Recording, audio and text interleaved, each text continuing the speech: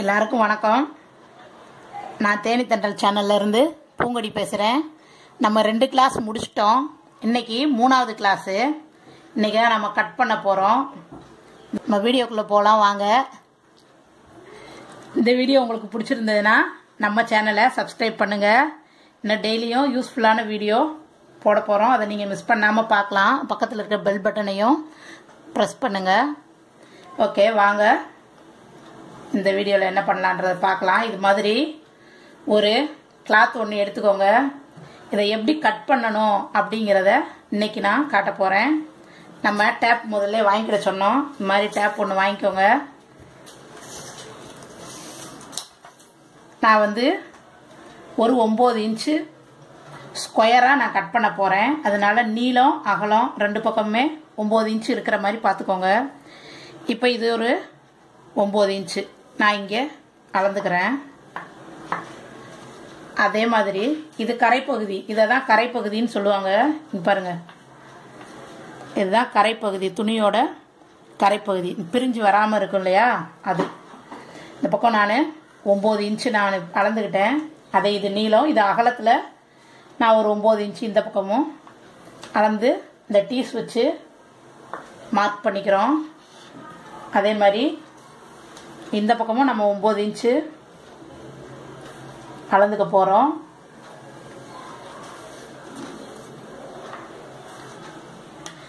நம்ம இப்போ 4 பக்கமும் மார்க் பண்ணி வச்சுக்கிட்டாச்சு.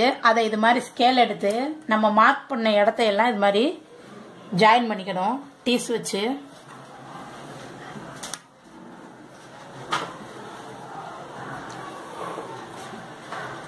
இந்த இடத்த அப்படியே நாம கட் பண்ணி எடுத்துக்க போறோம். புதுசா சிசர் யூஸ் பண்றவங்களுக்கு ஒரு டிப்ஸ்.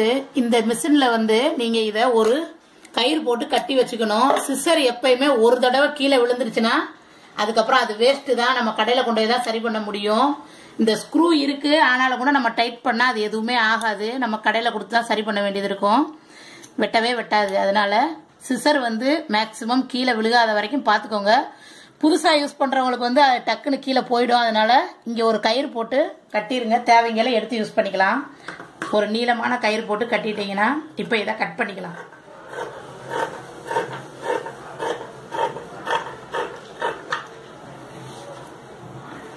இந்த பக்கத்தை கட் பண்ணிக்கிறோம். இது எதுக்குன்னா இப்ப நம்ம தச்சு பழகுறதுக்காக நீளம் அகலம் அப்படின்னு சொல்லி அடுத்த தடவை சொல்லுவோம். அது நீங்க இதை பார்த்து புரிஞ்சுக்கிட்டீங்கன்னா நெக்ஸ்ட் டைம் நம்ம எதை வெட்டினாலும் வெட்டிக்கலாம். இப்ப நம்ம ஒரு 9 இன்ச்சு நீள அகலம் இருக்கிற ஒரு பீஸ் நம்ம எடுத்துக்கிட்டோம். இதை நான் ஆல்டர்னேட்டிவ் கலர்ல நான் நூல் போட்டிருக்கேன். இதுல நான் ஸ்டிச் பண்ணி காட்டுறேன். இது கரைப்பகுதி. இந்த பக்கம் நம்ம தைக்க தேவையில்லை. ஏன்னா அந்த பக்கம் நமக்கு பிரிஞ்சு வராது. மீதி 3 பக்கமும் நாம எப்படி தைக்கணும் அப்படின்னா ஃபர்ஸ்ட் 1/4 இன்ச்சு, வெறும் 1/4 இன்ச்சு தான் வரணும். அந்த அளவுக்கு வச்சு தச்சுக்கணும். ஃபர்ஸ்ட் எப்பயுமே டேக்கா போட்டு ஸ்டார்ட் பண்ணணும். போட்டுட்டோம். லாஸ்ட் வரைக்கும் நம்ம அப்படியே 1/4 இன்ச்சை அடிச்சிட்டு வந்துடலாம். இந்த எட்ஜுக்கு வரும்போது அதுக்கு முன்னாடியே நாம நிறுத்திடணும். நிறுத்திட்டு இந்த 1/4 இன்ச்சை மடிச்சுக்கணும். இது மாதிரி ஊசியை வச்சுக்கிட்டீங்கன்னா இப்ப இந்த இடம் உங்களுக்கு மடிக்கிறதுக்கு ஈஸியா வந்துடும். இப்ப இங்க நம்ம டேக்கா போடணும்ன்ற அவசியம் இல்லை.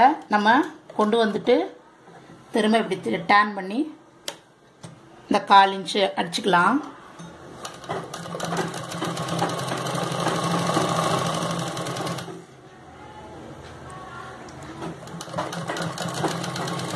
இதே மாதிரி இங்கேயும் இங்க முன்னக்கூடியே மடிச்சு வச்சுக்கலாம். ஒன்றும் ப்ராப்ளம் இல்லை.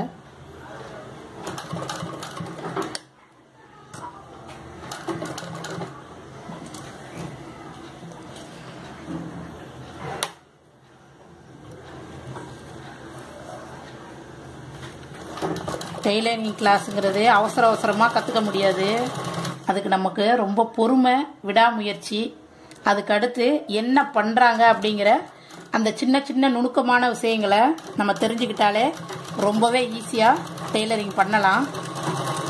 அவ்வளோதான், நம்ம அடிச்சிட்டோம். இப்போது இப்படியே விட்டீங்கன்னா நீங்கள் இது வந்து நமக்கு பிசுரோட தெரியும். இப்போ நார்மலாக எக்ஸ்பீரியன்ஸ் இருக்கிறவங்க நாங்கள் அடிக்கும்போது என்ன பண்ணுவோம், ஃபர்ஸ்ட் பிசுறு மடக்கிட்டு இதோடய நாங்கள் அடிச்சிருவோம். இப்போ நீங்கள் புதுசாக கற்றுக்கிறதுனால நான் பிசுரை ஒரு தடவை அடிச்சுட்டு திரும்பவும் நான் ஒரு தடவை அடிக்கிறேன். அப்படின்னா தான் நமக்கு ஃபினிஷிங் வந்து நீட்டாக இருக்கும். இப்போ திரும்பவும் அடிக்க போகிறோம். உங்களுக்கு எக்ஸ்பீரியன்ஸ் வந்துருச்சுன்னா இந்த 2 மடிப்பை முதல்ல மடிச்சுக்கலாம். இப்போ இங்கேருந்து ஸ்டார்ட் பண்ணி ஃபுல்லாக நம்ம அடிச்சுக்க போகிறோம். முதல்ல போட்ட மாதிரியே தான் நான் அடித்து முடிச்சுட்டு காட்டுறேன். ஓகே, நம்ம இப்போ பிசுரும் மடக்கி அடித்தாச்சு. இப்போ பாருங்கள் நமக்கு நல்லா நீட்டானது. இதை விட நீங்கள் பெருசாக அடிச்சுக்கிட்டிங்கன்னா கச்சிப்பா யூஸ் பண்ணிக்கலாம். இது சும்மா நம்ம பழகிறதுக்காக தான், இந்த கரைப்பகுதி பக்கம் மட்டும் நம்ம அடிக்கலை. இப்போ என்ன பண்ண போகிறோம் அப்படின்னா, இதில் நம்ம பேசிக்காக கையில் வந்து தையல் போட வேண்டியது இருக்கும் நிறைய இடங்களில். அதை வந்து இந்த வீடியோவில் நம்ம கற்றுக்க போகிறோம். பேசிக்காக ஒரு 3 ஸ்டிச்சிங் இருக்குது. அதை கற்றுக் கொடுக்குறேன். இதில் அதுக்கு நம்ம ஒரு ஸ்கேல் எடுத்துக்கணும். ஸ்கேல் எடுத்துட்டு ஸ்ட்ரைட்டாக ஒரு கோடு போட்டுக்கோங்க. அந்த கோட்டு மேலேயே நம்ம அந்த தையலை வந்து போட போகிறோம். நான் இதுக்கு நல்லா தெரிகிற மாதிரி ஒரு கலரில் வந்து நான் நூல் போட்டிருக்கேன். பாருங்கள், இது எங்கே உங்களுக்கு உதவும்னா, ஜாக்கெட்டில் வந்து நெக் எம்மிங்க்கு உதவும். இது ரன்னிங் மாதிரி நான் இப்போ போட்டு காட்டுறேன். அது ஜாக்கெட்டில் எப்படி போடுறோங்கிறத அடுத்து போட்டு காட்டலாம். இங்கே பாருங்கள், இப்படி எடுத்துக்கிட்டோன்னா இது மாதிரி விழுகும். நம்ம இப்படி ஆனால் பண்ண போகிறது இல்லை. பேசிக்காக எப்படி வருங்கிறத நான் சொல்கிறேன். இது வந்து ரன்னிங் தையல். இதை நாம் கழுத்தில் பண்ணும்போது எப்படி பண்ணுவோம் அப்படின்னா, இப்படி எடுத்து இப்படி ஒரு நூல் தான் எடுக்கணும். இதில் அவ்வளோதான். நமக்கு அடிப்பக்கம் பார்க்கும்போது அந்த ஒரே ஒரு புள்ளி மாதிரி தெரியும். அது மாதிரி நம்ம போட்டு பழகணும். அதுதான் ஜாக்கெட்டில் வந்து நம்ம கழுத்து எம்மிங். அந்த ஒரு நூல் ஒரே அளவு கேப் விட்டு ஃபுல்லாக நம்ம தைச்சு பழகணும். அந்த ஃபஸ்ட்டு நான் சொல்லி கொடுத்த அந்த இது வந்து இப்போது இந்த தையலை வந்து நான் முடிச்சு காட்டிட்டேன். ஒரே ஈவனாக நம்ம அந்த ஒரு நூல் போட்டு எடுத்துருக்கிறது பேக் சைடு கரெக்டாக அது தெரியும் பாருங்கள்.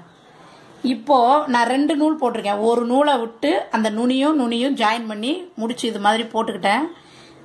இப்போ இது வந்து நம்ம ஜாக்கெட்டில் கையில் எம்மிங் பண்ணுறதுக்கு நமக்கு உதவும். இது என்ன பண்ணால் அடியிலேருந்து இது மாதிரி போட்டு எடுத்துட்டு பாருங்கள்,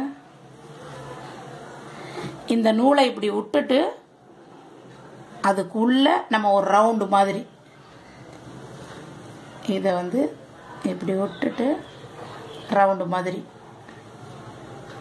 விட்டுட்டு இப்படியே தைக்கணும். அப்படின்னா நமக்கு நல்லா ஸ்ட்ராங்காக இருக்கும். முடிச்சுட்டு காட்டுறேன். இதுவும் ஒரு நூல் தான் எடுக்கணும். ஈவனான ஸ்பேஸ் விட்டு கரெக்டாக லாஸ்ட் வரைக்கும் கொண்டு வரணும். முடிச்சுட்டு இது போட்டு முடிச்சாச்சு. இதுவும் ஈவனான ஸ்பேஸில் நம்ம போட்டிருக்கோம். பேக் சைடு ஒரே ஒரு புள்ளி தான். இந்த பக்கம் பார்க்கும்போது நம்ம ரெண்டுமே ஒரே மாதிரி போட்டது மாதிரி தான் தெரியும். ஆனால் இந்த பக்கம் பார்க்கும்போது தான் டிஃப்ரெண்ட் தெரியும். நல்லா ஸ்ட்ராங்காக இருக்கும். இப்போது ஐ கட்டி பழக போகிறோம். இப்போது நான் 2 நூல் எடுத்து அந்த 2ஐயும் விட்டு லாஸ்ட் எட்ஜில் ஜாயின் பண்ணியிருக்கேன். அப்போது நமக்கு 4 நூல் கிடைக்கும்.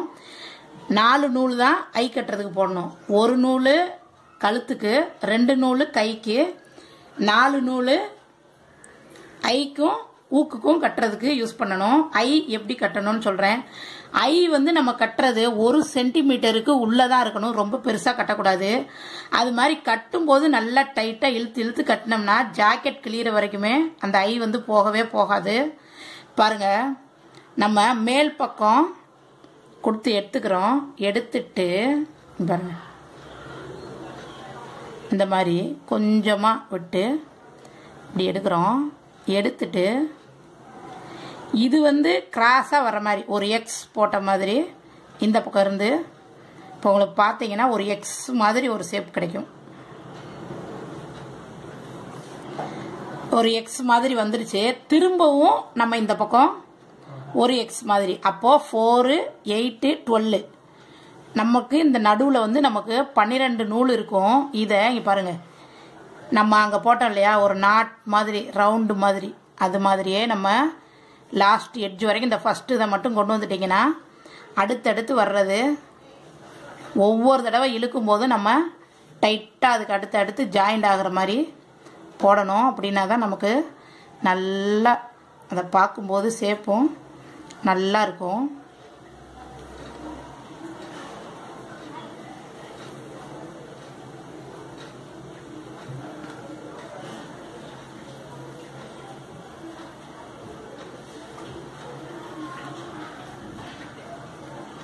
கட்டியாச்சு.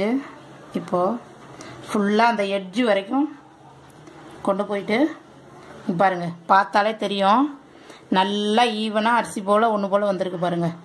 இந்த மாதிரி நல்லா டைட்டாக கட்டணும். இன்றைக்கி இது வரைக்கும் கற்றுக்கிட்டோம். இன்றைக்கி கையில் எம்மிங் போடுறதுக்கு இது மாதிரி வெட்டுறதுக்கு கற்றுக்கிட்டோம். நெக்ஸ்ட்டு தையல் போட கற்றுக்கிட்டோம். ஐ கட்டி பழகிட்டோம். தேங்க்யூ ஃபார் வாட்சிங். அடுத்த வீடியோவில் நான் உங்களை சந்திக்கிறேன் இதை விட நல்ல யூஸ்ஃபுல்லான ஒரு வீடியோவோட. தேங்க்யூ.